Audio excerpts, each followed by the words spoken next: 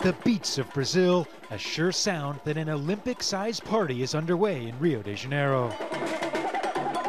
The opening ceremony is on Friday, but women's football got underway on Wednesday, a first chance for fans to experience the 2016 Games.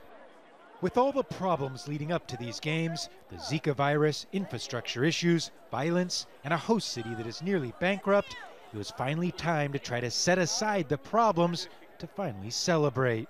Like these friends from Holland. I love this country, I love the people, I love the food, the scenery, the nightlife. Everything is good.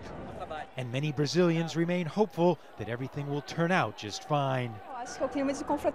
I think it's a feeling of celebration. It will be very exciting. But it's not only the sports and the fans that have arrived in Rio. Something else made its debut in this city as well. After a several-month-long journey across the country, the Olympic torch arrived in Rio for the first time to great fanfare. These are the images Olympics organizers want you to see.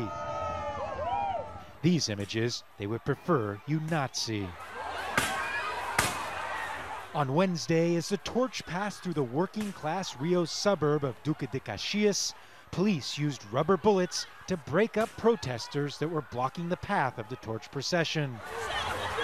The protesters were mostly teachers and students and were calling for better wages and working conditions.